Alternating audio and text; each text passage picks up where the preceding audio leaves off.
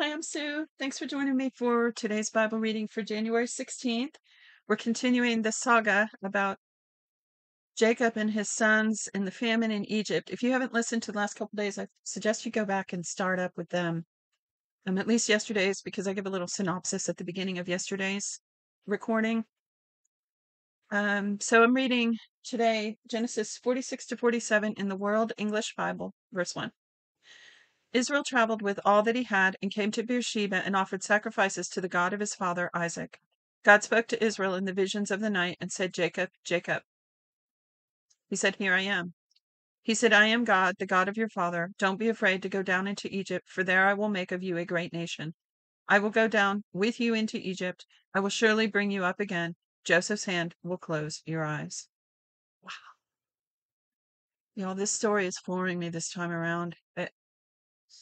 It has very special meaning to me, and I'm just seeing this, when you look at the scope of these people's lives and their relationship with God and how faithful God was. And, after yesterday's events, and I'm sure Jacob had worried and stressed, and, and then here God speaks to him yet again, reassuring him that he's with him, that he's all these things that have happened were his doing. It's just amazing. And that this word that God keeps giving the family truly will come to pass. And when he makes this promise, he says, surely I will surely bring you up again. That's a promise that they had to hold on to while they were in Egypt, knowing that we're not going to stay here forever. After hundreds of years there, that God is going to bring us out. And they traditionally say 400 years, but a rabbi teacher of ours, rabbi means teacher, but one of the rabbis said it actually wasn't that long. There are some records that date it a much shorter time than that. So I don't know. That would be interesting to look up the research on that, though. Verse 5.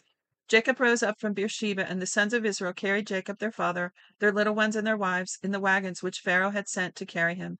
They took their livestock and their goods which they had gotten in the land of Canaan, and came into Egypt. Jacob and all his offspring with him, his sons' sons with him, his daughters and his sons' daughters, and he brought all his offspring with him into Egypt. These are the names of the children of Israel who came into Egypt. Jacob his sons, Reuben, Jacob's firstborn, the sons of Reuben, Hanok, Palu, Hezron, and Carmi, the sons of Simeon. Now, again, if you don't know, each of these sons of Jacob become the 12 tribes of Israel. And, well, yeah, there's much more to that story, who the 12 tribes, where they settled and what's become of them over the centuries. So I don't know much of the sons. Some of these I probably am going to recognize. Yeah, I do. So as I always say, these lists of genealogies get more interesting the more you read the Bible. So we started out with Reuben and now Simeon. It says the sons of Simeon: Jemuel, Jamin, Ohad, Jachin, Zohar, and Shaul, the son of the Canaanite woman. The sons of Levi, who became the Levites, the priests: Gershon, Kohath, Merari. The sons of Judah, who were the praisers: Onan. Remember, Jesus came from the tribe of Judah. Onan, Shelah, Perez, and Zerah, but and Onan died in the land of Canaan. The sons of Perez were Hezron and Harmuel. The sons of Issachar: Tola, Puvah, Ayab, and Shimron. The sons of Zebulun: Sered, Elon, and Jaleel. These are the sons of Leah, whom she bore to Jacob in Padan Aram with his daughter Dinah. All the souls of his sons and his daughters were 33. The sons of Gad: Zephion, Hagi, Shuni, Esbon, Eri, Arodi, and Areli. The sons of Asher: Imnah, Ishva, Ishvi, Bariah, and Sarah, their sister. The sons of Bariah: Heber, and Malchiel. These are the sons of Zilpah, whom Laban gave to Leah his daughter, and she bore to Jacob, even 16 souls. Wow. The sons of Rachel, Jacob's wife: Joseph and Benjamin. See, they were the two born of Jacob and Rachel, whom he loved, and the only two blood brothers, the same mother, father. To Joseph in the land of Egypt were born Manasseh and Ephraim, whom Asenath, the daughter of Potiphar, priest of On, bore to him. The sons of Benjamin: Bela, Becher, Ashbel, Gera, Naaman, Ehi, Rosh, Mupin, Hupin, and Ard. These are the sons of Rachel who were born to Jacob. All the souls were 14. The son of Dan, Hushim. Oh, he only had one? I never noticed that before either. The sons of Naphtali, Jaziel, Guni, Jezer, and Shillem. These are the sons of Bilhah, whom Laban gave to Rachel his daughter, and these she bore to Jacob. All the souls were 7. All the souls who came with Jacob into Egypt, who were his direct offspring, in addition to Jacob's sons' wives, all the souls were 66. The sons of Joseph who were born to him in Egypt were 2 souls. All the souls of the house of Jacob who came into Egypt were 70. Jacob sent Judah before him to Joseph to show the way before him to Goshen, and they came into the land of Goshen. Joseph prepared his chariot and went up to meet Israel his father in Goshen. He presented himself to him and fell on his neck and wept on his neck a good while. Israel said to Joseph, "Now let me die, since I have seen your face that you are still alive."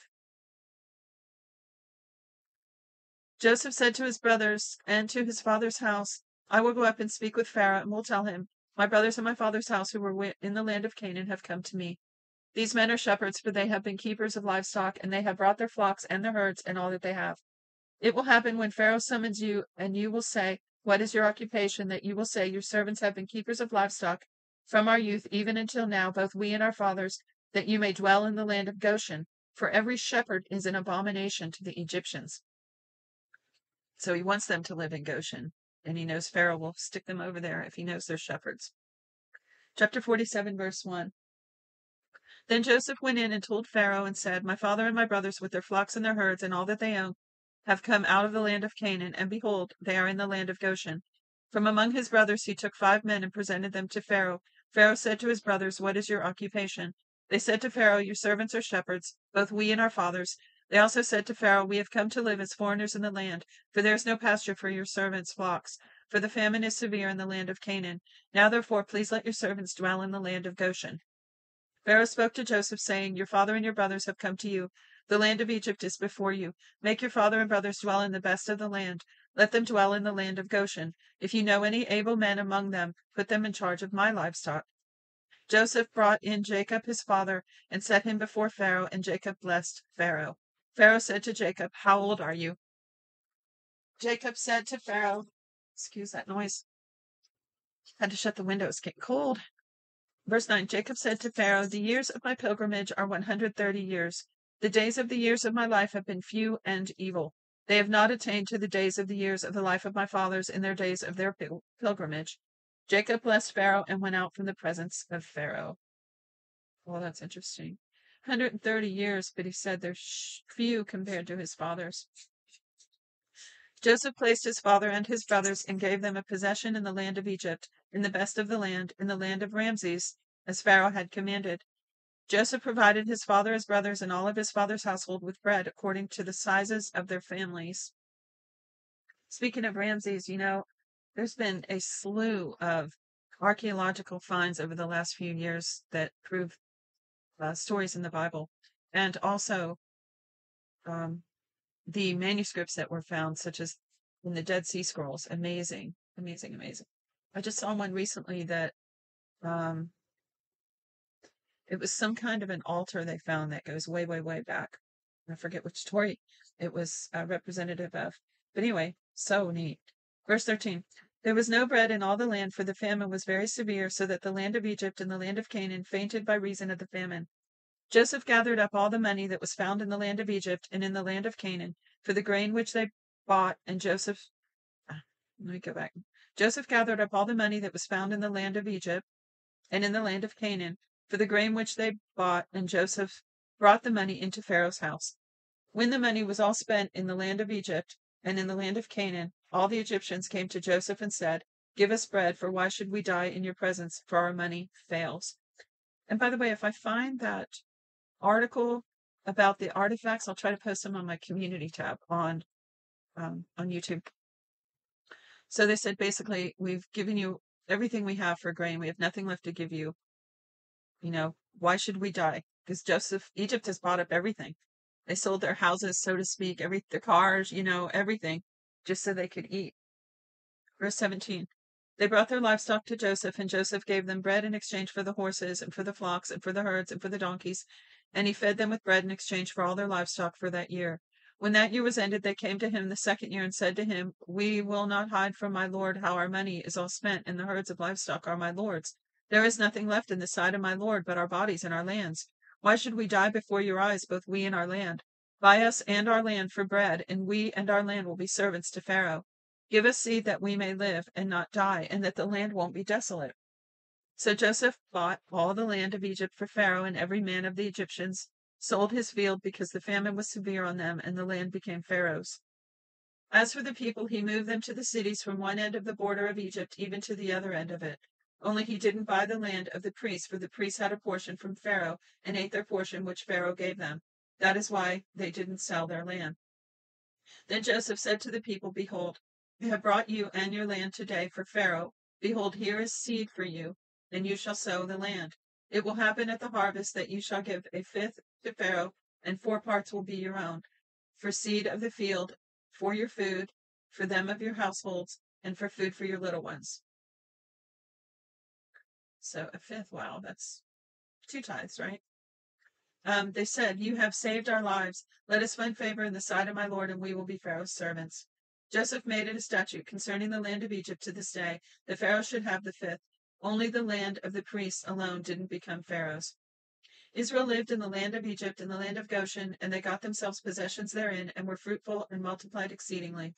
Jacob lived in the land of Egypt 17 years. So the days of Jacob, the years of his life, were 147 years.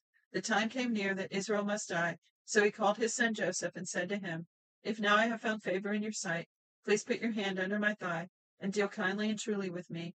Please don't bury me in Egypt, but when I sleep with my fathers, you shall carry me out of Egypt and bury me in their burying place. Joseph said, I will do as you have said. Israel said, Swear to me. And he swore to him. Then Israel bowed himself on the bed's head. And that is the end of today's reading.